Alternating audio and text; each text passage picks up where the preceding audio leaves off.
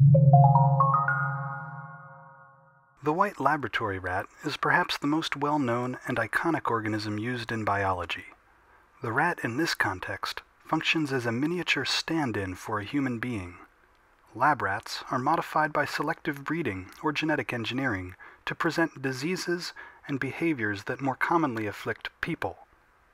This particular rat was bred by Finland's National Public Health Institute to embody one of their nation's most prevalent public health concerns, alcoholism.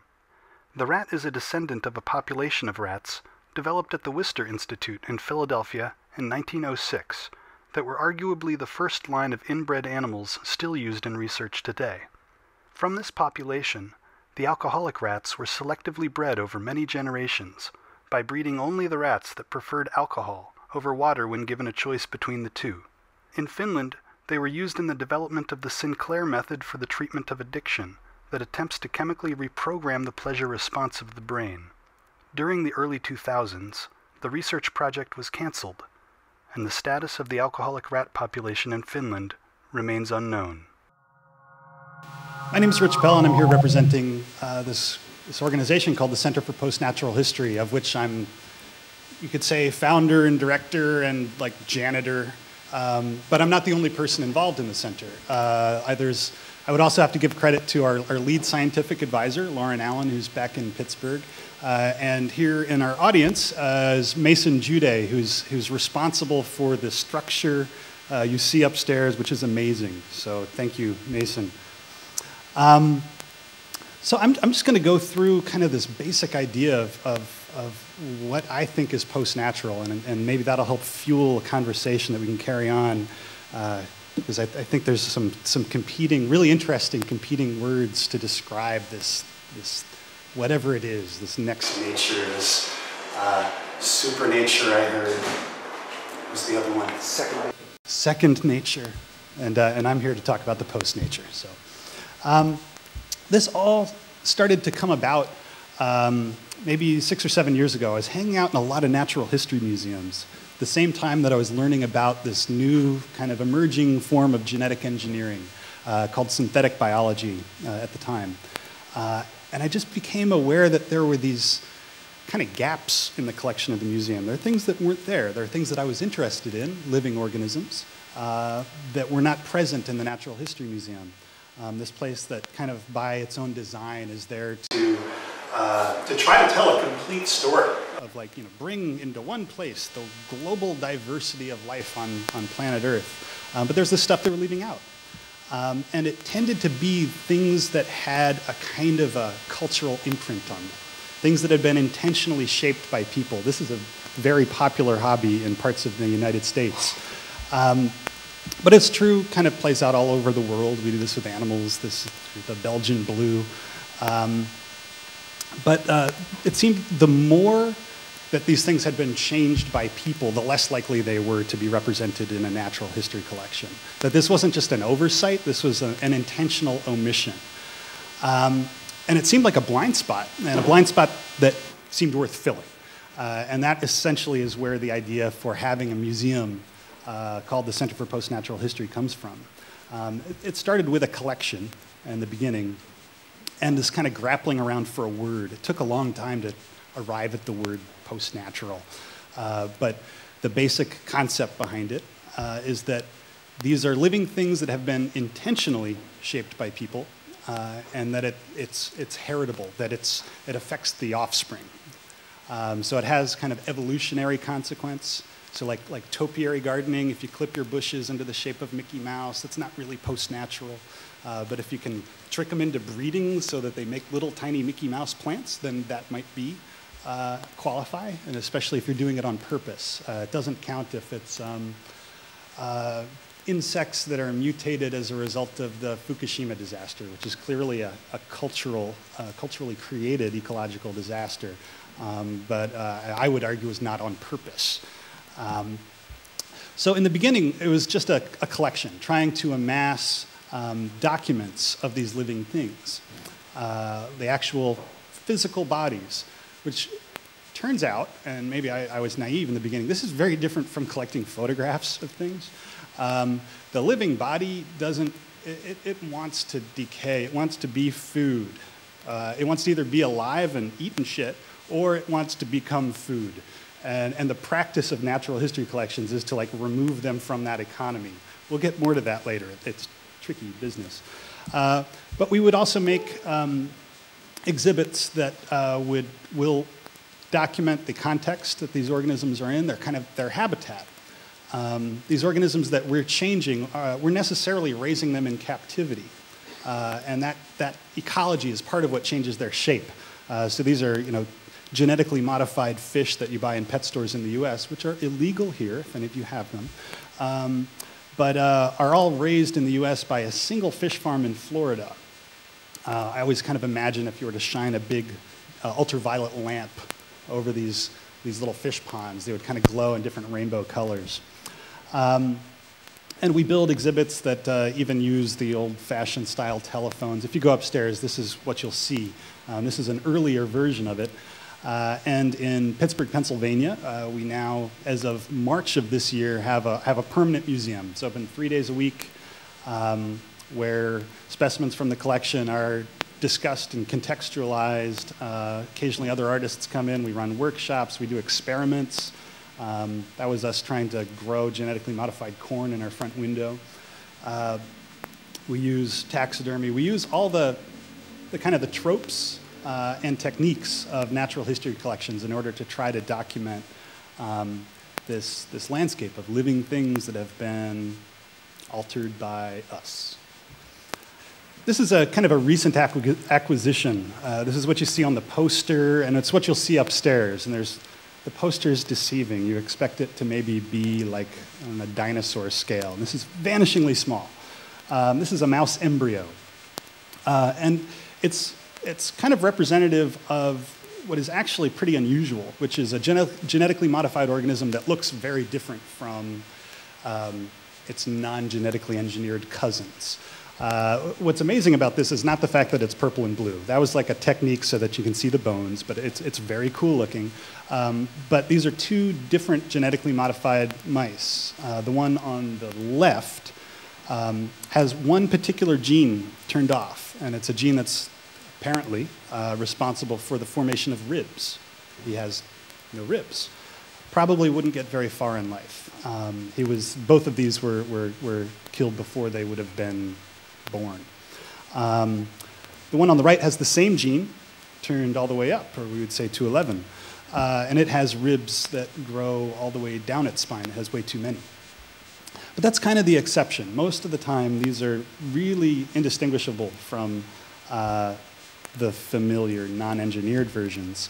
But then we can look at organisms that we've been breeding for a long time, that we maybe take for granted.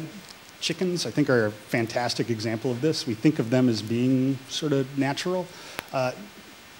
You're not going to find anything in the wild that looks exactly like that. That's a sculpture. It took a very long time to arrive at. But those are aesthetic choices. It's kind of a relationship between animal and person and culture. And cultures all over the world have been breeding chickens in very peculiar ways for thousands of years. And this is not done with the kind of genetic engineering that we talk about. This is done in the old, slow version of selective breeding domestication. Likewise, these are all reflections of the culture that creates them. So one of the most common forms of chickens now are the sorts of chickens we use in factories, and like in the home state of Delaware where I'm from, big chicken industry. Very important that these chickens be identical. That's the most important thing about them. That the machines can process them as just parts. This is also a reflection of a cultural impulse. Another branch to this is the contributions of hobbyists, of non-utilitarian breeders to increasing the diversity of the post-natural world. Pretty much any organism that's been bred in captivity for any length of time, that's domesticated, there's kind of a subset of those breeders who breed for non-utilitarian purposes. They're not there for farm animals. They're not there to make food. They're not there to I guess maybe they are there to entertain, but they find traits that are not beneficial to the organism, that are specifically maybe even detrimental to the organism, and they reinforce them for reasons of perhaps entertainment. Maybe that is the right word. These are pigeons that kind of uncontrollably, what they call roll, tumble. These ones have been so bred that they're unable to fly. So there's a common form of these called Birmingham rollers, and they kind of do these backflips in the air, and people think that's really beautiful who raise them. Kind of whole flocks of these birds that all, it seems to be contagious. They kind of all at once will start to tumble, and then they'll catch themselves, and they'll keep flying, and hopefully they catch themselves before they hit the ground. But then within that community are people who have bred them to the point where they can no longer even fly. I'm not going to show you this whole video because it's kind of upsetting even to me. But there is a sport, at least in the US, of rolling for distance. These are called parlor rollers. And sucked all the air out of the room. They go quite a long ways.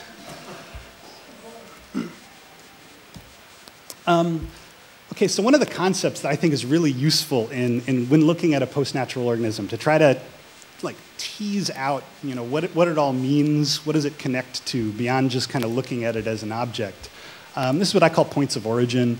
It's basically what is the ancestry, or even the common ancestor of a living thing that's been bred by us. So, you know, if we think about, you know, Darwinian evolution, if we were to grab any two living things in the world and we were to compare their family trees way back, way back, eventually we have somebody in common. This, you know, between us and fruit flies, or you know, city rats, and any other living thing, there's kind of a common ancestry. The tree eventually converges. What's interesting about post-natural organisms is that convergence always, let's say by definition, converges in a place where there's people, a cultural place, a laboratory, a farm. Somewhere somebody was breeding this organism that later on had all this diversity and was shared all over the world. But the common ancestry brings us back to a particular place, not an abstract one. So here's an example. These are cells that I got to photograph under a scanning microscope. These are HeLa cells. They're human cells, but they're also cancerous. And these are used all over the world as a kind of stand-in for humans. This is like a very common reason for making a post-natural organism, is to have a little representative of people, because we don't like to mess with people anymore. That was popular for a while, and right now it's very politically taboo and ethically and morally taboo. So we farm that work out to tissue cultures and to small mammals, mice, rats. So these cells are used all over the world to study the effects of radiation, occasionally pharmaceuticals, this kind of thing. If we take their ancestry, they all converge on this one woman, Henrietta Lacks. So that's the HeLa that makes up her name. This story's gotten a lot of attention in recent years, in good part because of the book, The Immortal Life of Henrietta Lacks, which I have to plug, because it does a fantastic job of describing what I think of as a post-natural history of an organism. Henrietta Lacks had a tumor. A piece of that tumor was taken by a doctor who was also studying how to keep little pieces of people, tissue, alive outside of the body. And her cells were the first to successfully do that. And he shared those cells because they were able to do that. And so those cells were shared between scientists all over the world and are now, she died within a year of that piece of her body being taken off, but her cells are still alive, and you can mail order them, and you can walk into just about any substantial university in the world that has a biotech facility, and there will be parts of Henrietta Lacks's body still in a dish. You could do the same thing by looking at like the most iconic laboratory organism, the lab rat. This is the first of the mammals to be inbred to the point where the children were basically the same as the adults. It's very important for researchers to know that we're all using the same thing. So they kind of can be treated as a part. And what I do to my rat, you should be able to do to your rat and have the same outcome. That's the goal. These rats, their history, really interesting. So they converge in like 1906 in Philadelphia with the breeding of rats in the laboratory environment. But before that, they were kind of popularly bred as white rats in sort of a hobby fashion. We called them fancy rats, and people would breed different coat colors. We do this with gerbils still, probably more than we do it with rats. But that was the hobby that kind of set the genetic stage for them to be used in the lab. But where were they before that? Why would anybody take a sewer rat and start to breed it for fun? It doesn't make sense, because they didn't. Because before that, there was a hobby called rat baiting. And this is where you'd get a whole bunch of sewer rats together, about 100 of them, exactly 100. This was the key unit. And then you would bet money on how long it would take a dog to kill them all. And this is really popular in London and New York, two major cities that have phenomenal rat problems. And this is kind of early 19th century. The sport was successful enough that at a certain point it became really difficult to catch enough rats to keep it going every night. So people started to breed rats in captivity for the first time on purpose. And eventually, you know, these little a white one would appear, which is totally weird and funny, an albino rat. Well, let's put him in his own bucket. And before long, we've got this little population of these funny white rats, and they're kind of divorced from the disgustingness of the sewer rats. And they can find this new audience, a new habitat in people's homes, in little cages. They're kind of cute. They're not like those disgusting rats. So at every step, this ancestry takes us back to kind of a human cultural story. Here's just a picture of a couple of white lab rats that were in the collection of the Smithsonian.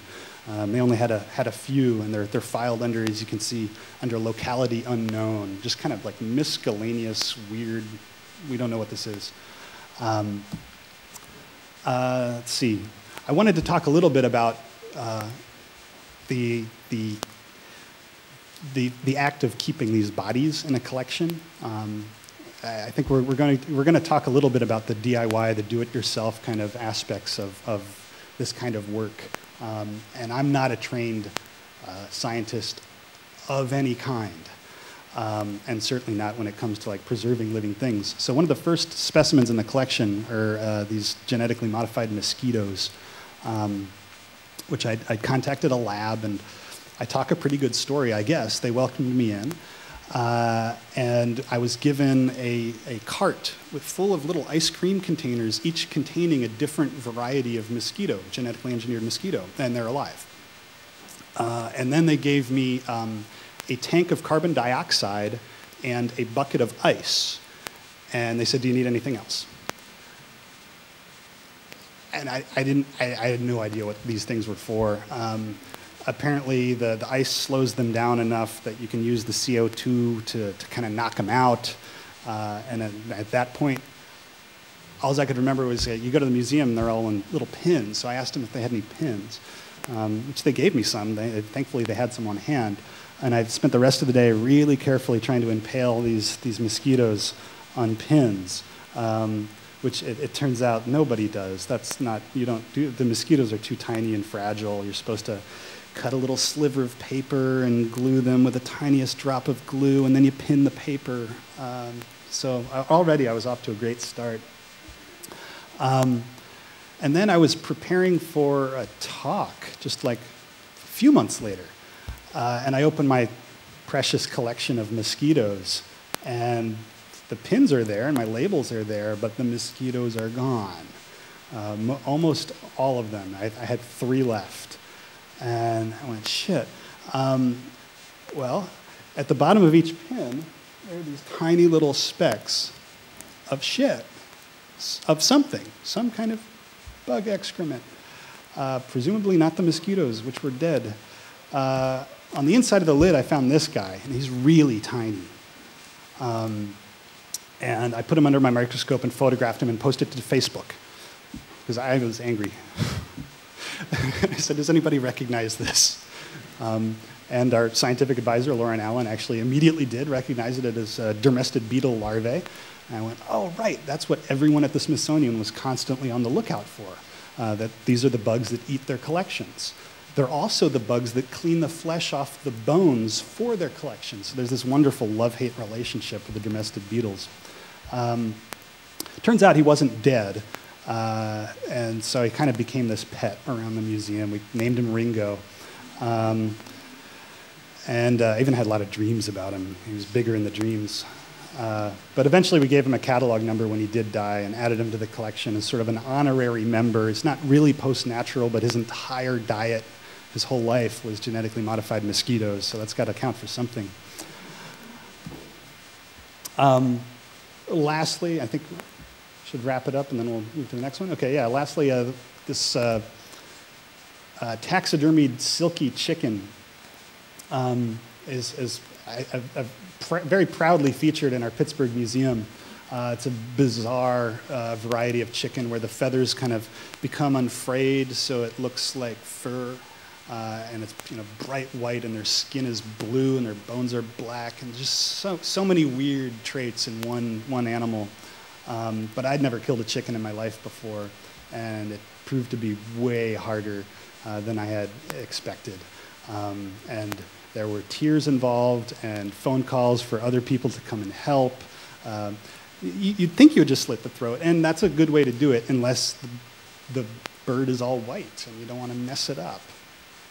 I tell you these stories just to make it clear how unexpert I am, and that's not a bar to entry with this kind of stuff. It's all stuff you kind of learn as you go.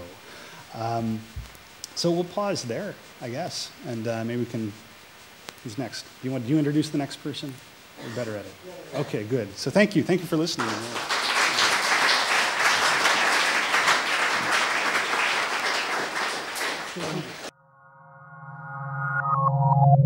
I wanted to start off with a question. You more or less introduce yourself, Rich. The difference between post and next and second. Gianna Maria Gatti states in her book, The Technological Herbarium, that it is through art, the paintings of Lascaux, that humans have separated themselves from nature, of which they're so much part. So, and she calls that second nature. We heard about supernature because Naturalis is going to set up an event around that. We don't know what it means, but with second nature in the back of your head, what then still is the meaning of post-nature? And after your answer, I would like to ask Koert, what then is the meaning of a next nature? Well, let's see. Post-natural, I mean, I spent a couple of years trying to figure out a word to describe this stuff. Previous candidates included transgeneography, a lot of words that required a lot of explanation. Post-natural, for all of its internal contradictions, is at least partially self-explanatory. And it's also one word, the way I spell it. It's sort of a play off of postmodernism, and that kind of can fit it into some sort of cultural landscape, and people hear it sometimes say, oh, that sounds kind of arty. And I'm like, oh, that wasn't really my intention, but I see what you say that. But it doesn't imply like a line that this is a new epoch. I don't mean to say that, but it does acknowledge that this kind of feedback loop, that an organism changing the other organisms around it. Every living thing does that, but to the extent that we're conscious, we're doing it on purpose, and we're doing it across a larger swath of the evolutionary tree.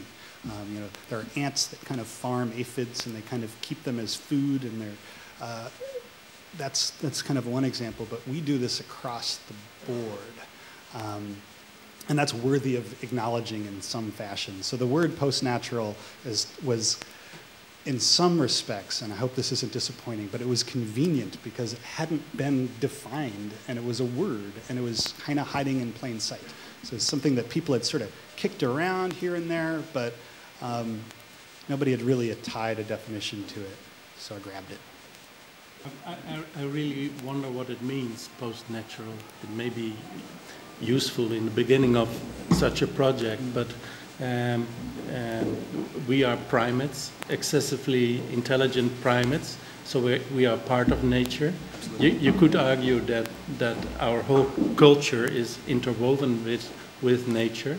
So I always wonder how realistic the dichotomy between culture and nature is. That distinction has always been made, but should it be pursued? I definitely do not want to emphasize the dichotomy.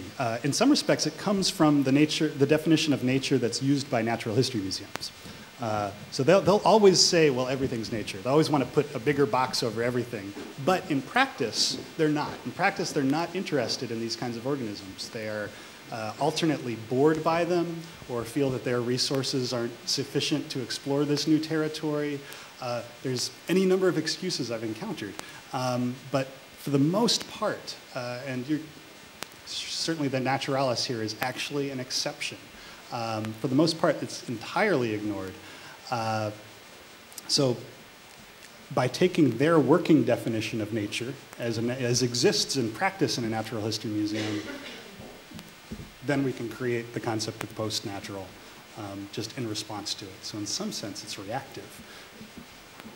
My sense to the word post-natural is also that, and I think that's where we are moving away from, is that there was once this thing called nature, and that this was a static thing, and it was out there, and it was just there, and then people came. And we started spoiling everything, and spoiling the environment, altering organisms, and there's also a moral part in that it's not a good thing. I think it also stems from this Christian view that people are kicked out of the paradise, and since that moment we can only do wrong in nature. So, and there's this beautiful, harmonic, balanced natural world, and then people came. And I think that's a very false image, because, of course, I think most people here in the audience know about evolution theory. It's 150 years old. That's really not that old. It's still taking some time to completely arrive and land in our culture, I think. But evolution theory makes you realize that nature changes, it evolves, and evolution goes on. And the only thing now is that we, as people, realize that we play a factor here. We are catalysts in this evolutionary process, you could say. But it's still, in the end, it's still nature, I would say. It's part of nature. I think in the whole origin of species, the word evolution is not even mentioned. At that time it was called descent by modification.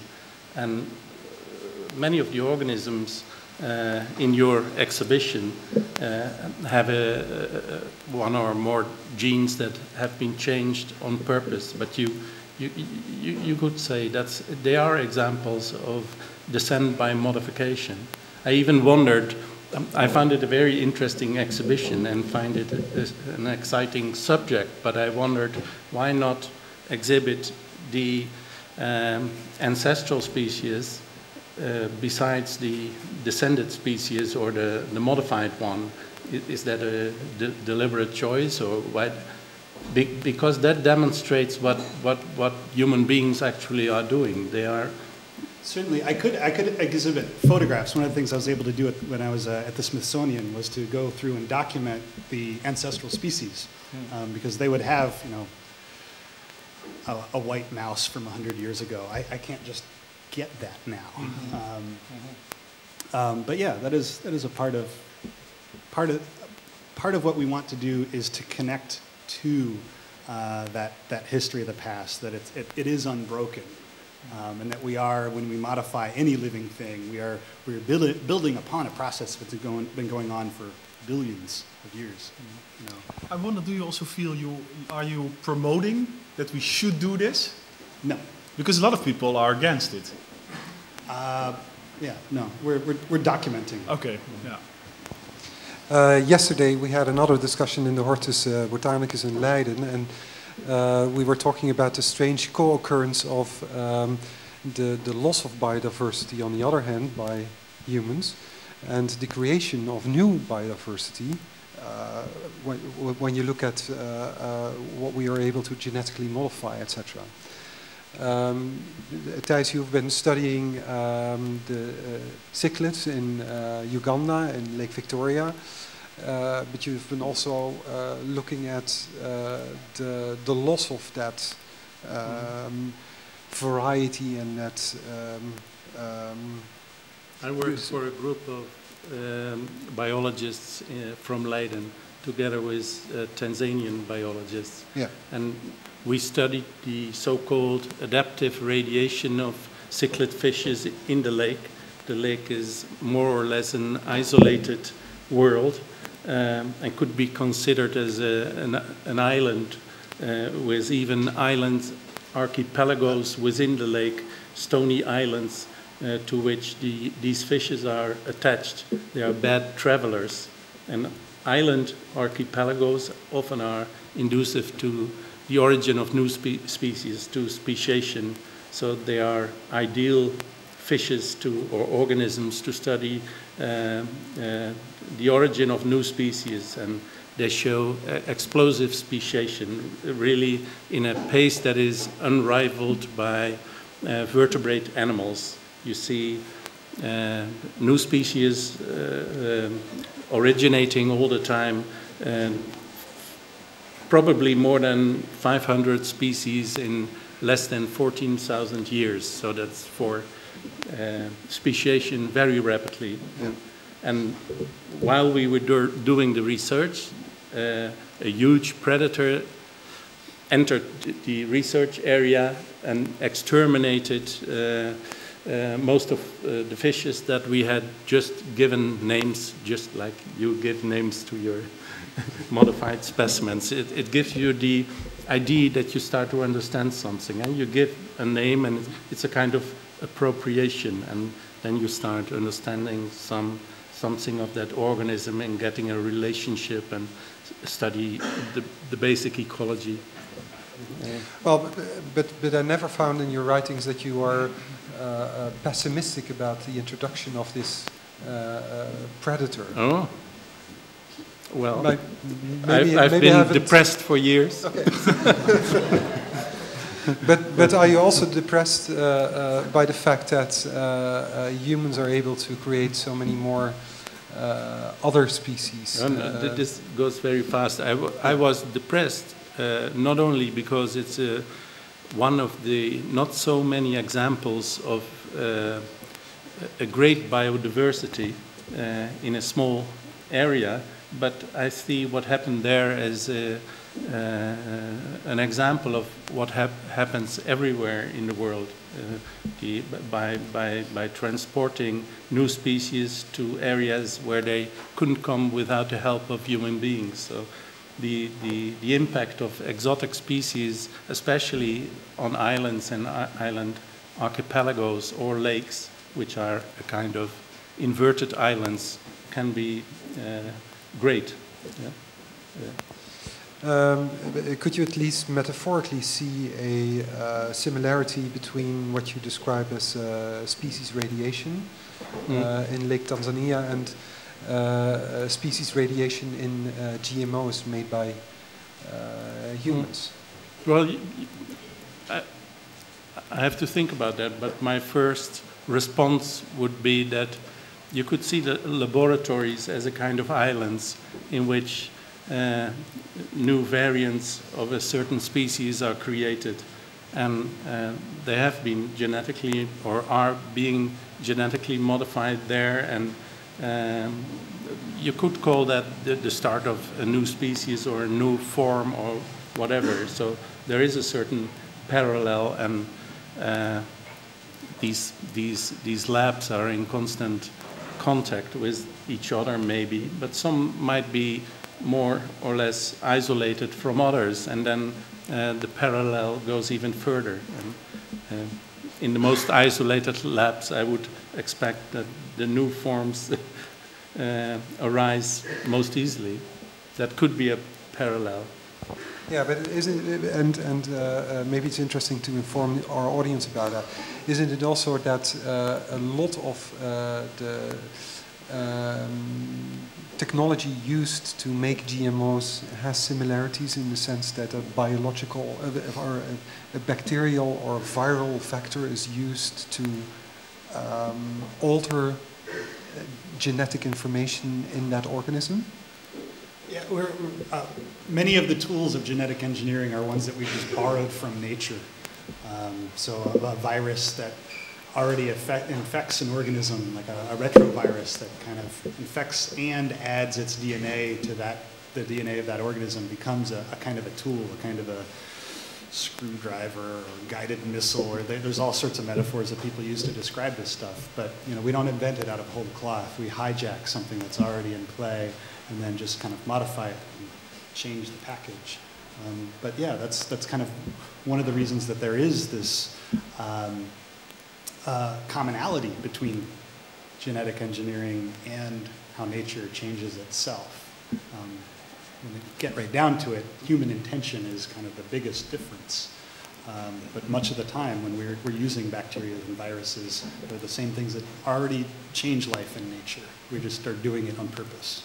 Kurt, you are maintaining, not only by yourself, but also with a lot of other contributors, a blog that is well read over the world. Thijs, you're an essayist, talking about also art-science interactions. I'm writing in literary journals that are not read at all.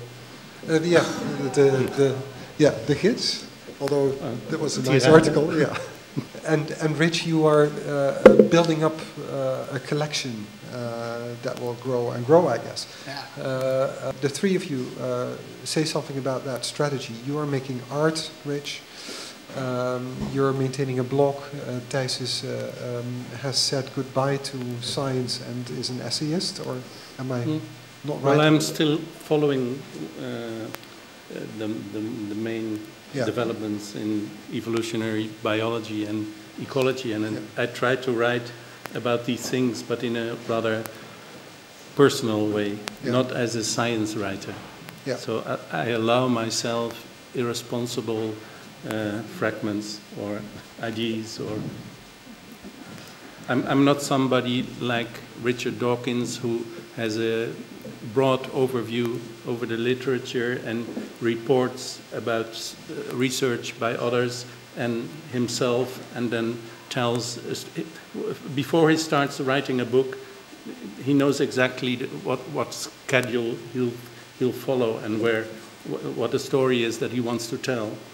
And for me, it's more exciting not to know that, and while writing, asking myself questions and maybe encounter something that is surprising for myself and hopefully for some readers. Yeah. So that's a more literary approach with a biological view. Yeah, yeah. Can we also see that in Rich's approach, because you say nothing that is right or wrong about how you collect and how you construct your stories. You don't take a standpoint towards the ethical justness of GMOs. It's hard to do. I mean, we really make a concerted effort to try not to use language that's kind of already in play and that's already coded with some presumption that you're supposed to have about what it all means. We try to avoid academic language, activist language, and language of the industry. You can't always do that, but we try to. We ultimately want people to walk away with their own conclusion, something that they can really take ownership. It's not about whether or not they agree with me. It's something that they've discovered on their own. And that's another reason why we went ahead with building a physical place, is that I felt like that kind of experience takes more time. You know, I wanted people to spend 20 or 30 minutes. It's not something that happens on the internet too often. You know, the cost of that is that it takes us a long time to build new exhibits. We can't be super responsive to what's going on in the news. But I'm a slow writer anyway, so it fits my time better. I'm a terrible bloggist.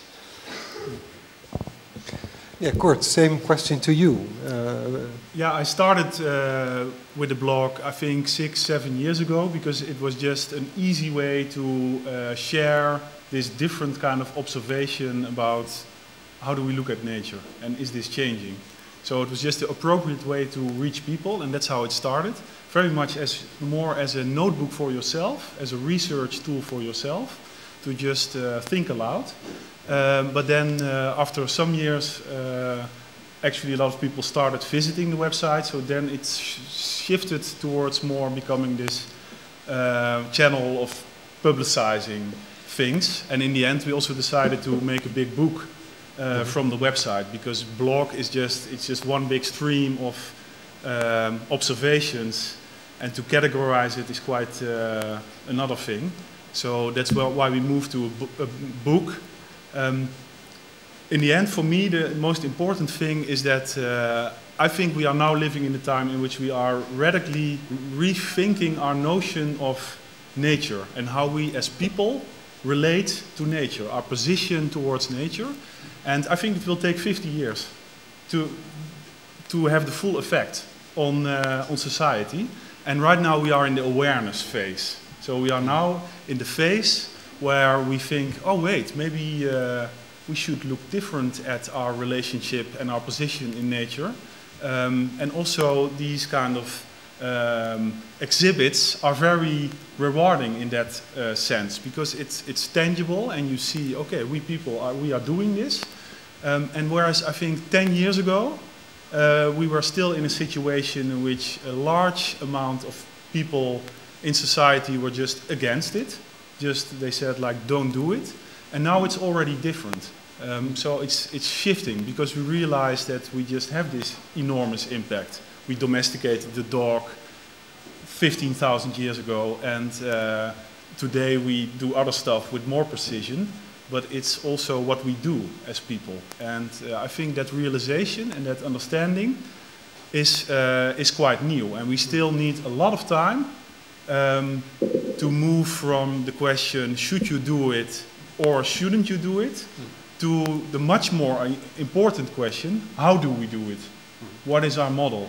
When do we do it? When do we restrain? How do we operate? And that question, I think, is being answered now in this period. We have to find a mode for that. I think it's a good idea to make a distinction between a moral or ethical discussion and a biological discussion, and therefore I think it's a good idea to make such an exhibition in a non-judgmental way. But I think a new ethics is required, and certainly it is very important. Yeah. Do you know what it will, how it will operate? Do you have a feeling for that or an expectation? Or? Well, only more or less intuitively, that some things that I think are useful to cure people, to get rid of diseases, to avoid suffering of people. But once you hear from experiments with monkeys that get some bioluminescent gene and therefore have green lightning faces, that's very doubtful, I think. At least I would like to discuss about things like that, whether that's desirable. And for aesthetical reasons. Yes, well, it must maybe even for these fishes, it's no fun to be completely yellow and lose your complete species recognition system, probably without being aware of that. But the whole life of the fish may change, while human beings are just changing them for entertaining reasons. This is also valid for some of the dogs we have as pets, that they can hardly breed, or but there really handicapped animals, naturally born I handicapped. often have objections to the artificial selection of dogs that go so far that their eyes are bulging out of their... Kurt, you have a group of students around you at the university, the Technical University of Eindhoven, where you work around designing for next nature. Do you also discuss those ethical complexities when you give assignments to design? Yeah, I think that's the point. Yes, definitely. There's one thing I need to say about this department we have in Eindhoven, because we are now talking about changing organisms and that nature is evolving through that, but there's something else that should be in the mix, which is technology, because nowadays technology has also become an evolutionary factor. And so we're co-evolving. Technology is evolving, people are evolving, these organisms are evolving, so you should get all that together. And in Eindhoven we focus a little bit more on the technological part, so the scope is different, but the ethical question and the societal questions, I think they are really at the forefront of what we do. It's really important. Yeah, the exhibition of Rich is part of the Studiolab project of Waag Society, which is a combination of looking for an ethical perspective in life sciences and try to have arts and sciences interact to also investigate that perspective. And more in general, Waag Society fosters a big makers culture. We have a Fab Lab next doors, which is not so much represented in the collection you show here, Rich, but you have a background as another director, the director of the Institute of Applied Autonomy, and you told me something interesting about Monsanto corn that you found crossed with an organic variation, because Monsanto has copyright on their corn. You are not able or allowed to have that corn yourself, so you crossed it back and now you have open source. Close, can I pick up the thread? Yeah. Please explain. This is an exhibit that sort of lived in our storefront window for a while. And basically the dilemma is, as a museum interested in documenting the genetically modified world, we've had pretty good luck getting access to universities, people who do public research, but private corporations are very protective of their work. They consider that to be their intellectual property. So if you're the largest seed maker in the world, Monsanto, you sell to farmers and you sell in huge quantity. You sell primarily to industrial farmers, massive quantities of seed. And with each bag, there is a license agreement, literally, that says, by opening this bag, you agree to these terms. So if you've ever opened some software, there's a similar agreement. It works the same way. And the terms of it basically say that they own the seed. They refer to the seed as a technology, which is fantastic. And then they refer to the farmer as a steward. So you are the steward of their technology. They own everything. They still own the seed that you've planted. You're just using it. You are responsible for any consequences of its use. But you're also required to kind of douse it in the herbicide that they've also patented. So you're kind of subscribing to this company and having to purchase this line of products as you go. So for us to get specimens of that, just to document it for our collection, just a few seeds, is virtually impossible financially, and legally is perilous. If we were to ask a farmer to give us, we would be in violation of the terms of that agreement, and Monsanto is very aggressive, famously so, with their attorneys. So how to get around that? Well, in the US and in the EU now, industrial corn that's genetically engineered to be herbicide tolerant, is all over the animal food supply. It's not the corn that we buy in the store and that we eat, although it might be in our corn chips or something like that, but the seed ends up in animal feedstocks. It also ends up in pet food, things that are labeled not for human consumption. So if you can go to your local pet store, or the more commercial, the better, look for bird seed that contains corn in it. Hopefully it's labeled not for human consumption. That's a good sign for the purposes of this experiment. Plant that seed, grow it up, then get yourself some Roundup, which I've seen it in stores here. You spray it with the Roundup, and the Roundup will kill any green plant, basically, except for the ones that Monsanto genetically engineered to be Roundup resistant. So anything that lives at that point, these are specimens of Monsanto Roundup Ready corn, and you have not violated the terms of that agreement. You did not sign it. You did not open the bag of seed. And it's the best fair use argument I can think of. So I would welcome their attorney's attention. That's a nice story. Another thing that has to do with the project Studiolab. We had you a few years ago here during the picnic festival and invited an audience together with you to experience how it is to sedate and kill animals for reasons of putting them in your collection. So we had zebrafish sedated by clove oil, painless, and the purpose of that was to engage an audience hands-on in something that has to do with making this kind of art or something similar to biotechnology, in order to see whether they take on another attitude towards a debate about those technologies. As the three of you reflect a lot about those subjects, do you think that method is an interesting method and will lead to another public opinion in the societal debate about life sciences?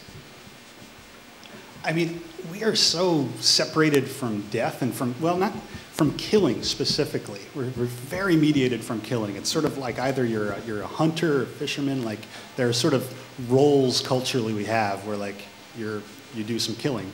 But on the whole, we're really absent from it, especially like with vertebrates. We'll squash bugs and stuff. But particularly within genetic engineering, within biology, killing is it's just a ubiquitous, everyday part of the process. You make hundreds of things and then you kill them and you move on, and it's just, so somebody who works in a lab gets really used to it. And to the extent that we are all participants in that stuff, we are all in some way on the receiving end of that research, or if it's farm work, whatever it is, making that experiential just for a minute, just like kill one fish, not for food. And that's kind of the important part of what we were doing there, is like you don't stand to benefit from this experience other than having the experience of killing something. And it still makes me queasy, but it's an experience I think is good to invite others to. What was interesting about that workshop was we had a fairly packed room when we introduced the concept, and there was, I think, 4 people who stayed, who were all women in their 20s. I wouldn't have predicted it. We didn't further research. Yeah, no, it was a small sample why size. Why it was those women in their 20s. But yeah, you can't anticipate. No, but that workshop was about killing, but there's also other workshops like the ones done at the honors class that Rob Zwijnenberg here in the front has done so often with making transgenic bacteria fluorescent, something that is done in high schools in the United States often, as you can buy those kits to do so online.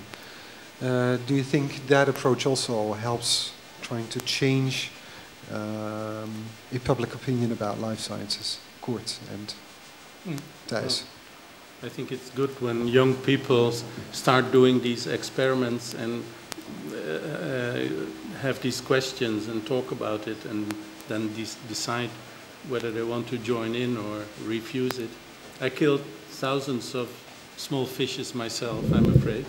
But I know some biologists who chose to be behavioral ecologists because they didn't like killing animals.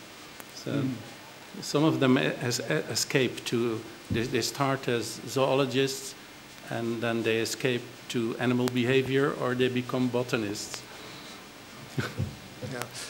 We did a similar experiment with Adam Zaretsky at the Lowlands Festival last weekend, where the audience was invited to inject a zebrafish embryo with a, David, correct me if I'm wrong, an agrobacterium that contained, sorry? Cyanobacteria that contained chloroplast in order to, no, okay. Well, we cyanobacteria and spirulina in the form of algae. Okay, but there was also there were very, very few rejections, but there were.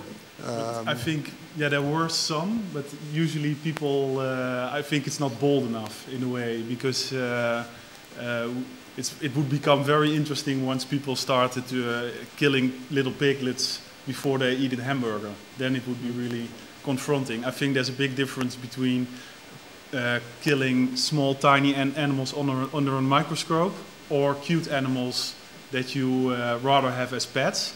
And there's this slider in between that people are willing to cross. And some people already in the beginning say, no, fundamentally I don't do it, but there are only very few. And I think it's interesting how you can see the slider go, because killing a kitten, throwing a kitten out of the window, I think no one would do it.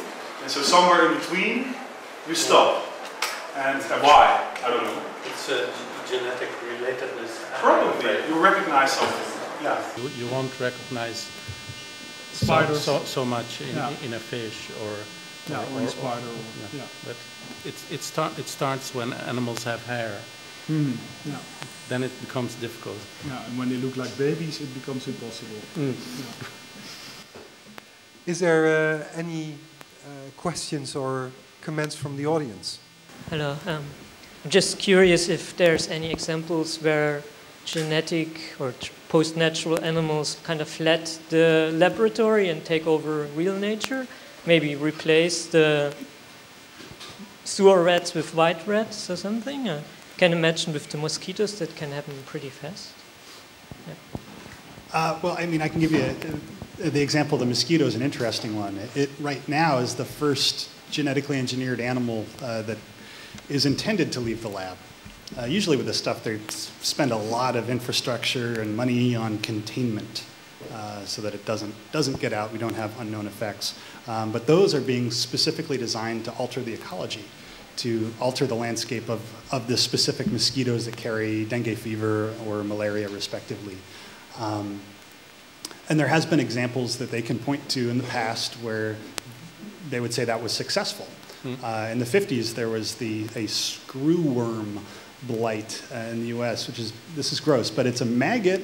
Maggot's a baby fly. So the fly infects the rotting skin of an infected cow, and then it keeps eating, the babies keep eating the healthy flesh. So you have flesh-eating maggots all over southern North America. This sounds horrible. But there was this major initiative to release into the wild male screwworms that had been irradiated so that they could not reproduce. And they would breed with the female screwworms that are, for whatever reason, monogamous. And each generation, the population would kind of diminish down. So that's the model they're following. They would point to that as a success.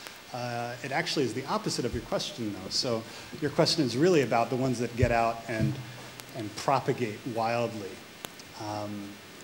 Yeah, I know about a story.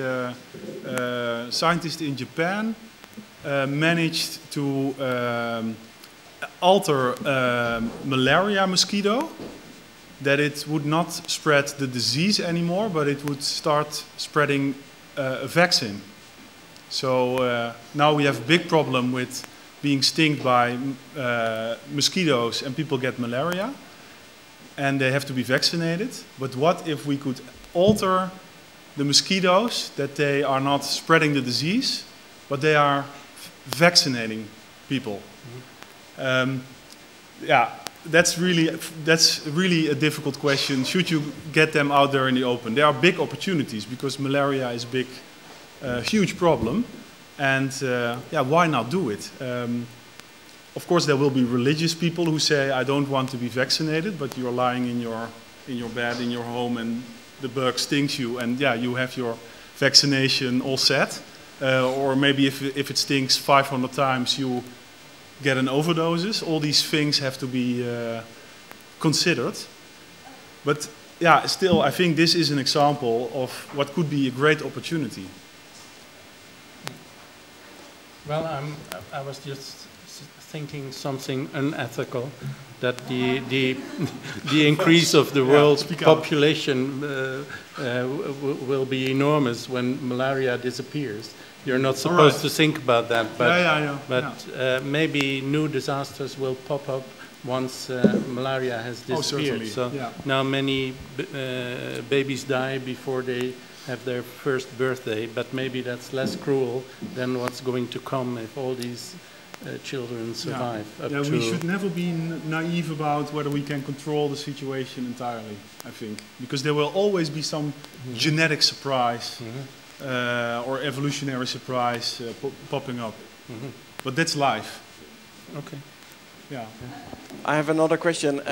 I guess most people will say that if you show in your museum those GM products and are busy with it, that in one way or another it makes it more legitimate to doing those things. But do you report from your visitors also that they have more a pro attitude towards GM, or don't you report at all the reactions of your visitors? And in fact, I would also ask the other speakers, the other panel members, in how far they know something about the reactions of the audience. Is it indeed the case that they become more pro, or does it make the debate more broader? So so let's say there's more shades of opinion and so on. I certainly would hope that the debate becomes more nuanced. We are very interested in what happens when people come to the museum. People will come in with expecting a certain position, and they'll then leave thinking that they experienced the opposite, and that's happened in both directions, which just, to me, points to the complexities of the issues. But as to the first question about legitimization, I think there's nothing the industry would love more than to be able to conduct whatever research they want, whatever products they want to make in secrecy without anybody looking and paying attention to it. So I think in the act of simply pointing at something is a critical act in an environment where it would otherwise just be invisible. Yeah, I think it's very important that we move from the should we do this question to the how do we do this question, and I think your project is very helpful in that. And what you mentioned about corporations, I also like to mention that's one big elephant in the room, because we tend to think, if we have hear this discussion, that people are the dominant species right now on Earth, but perhaps that's not the case. Corporations are a dominant species on Earth, and they are a species of a different kind that is not dependent on fresh air or the biosphere at all, or in a different way. And there's a risk there, because these companies like Monsanto, what they're doing with grains, that's really not helpful for humanity, I think. And so we should gain some control there as people. And that works best if everyone out there has the right awareness of what's going on. And again, I think this project that we now will go and look up upstairs is very helpful in that regard. Thank you, Thijs Goldsmith. Thank you, Koert van Mensvoort. And of course, thank you, Richard Pell, for this talk and presentation. I also want to thank Mason Judai for making the magnificent installation we're going to look at. One last brief question to Koert and Thijs. Okay. Do you miss any species? Because you have seen the thing upstairs. Not really. The post-natural biologist. No, I don't know. No, I have one, actually. The banana. Yeah, this is such an example. People in the supermarket think this is a natural thing, but if you look at a wild banana, it's full of seeds. It's unedible. It's small. It's just not convenient. And this is such a great design, you know. Already for a very long time. So yeah, it should be in there. I don't know if it's European, but yeah. But that holds for thousands of fruits. Of course. Yeah. All, I think most fruits we eat, and also, well, the last original cow died in Poland in the 17th century. So all the cattle we have is domesticated and made by people, and we don't realize it when on a Sunday we see these cows in the field and we think, oh, it's nature, but already it's something else. In a lecture that you mentioned them actors. Yes. These cows. Yeah. Huh? They create the illusion of pristine nature. Yeah. Thank you all. Please feel free to go up and have a look at the beautiful installation, Post-Natural Organisms of the European Union.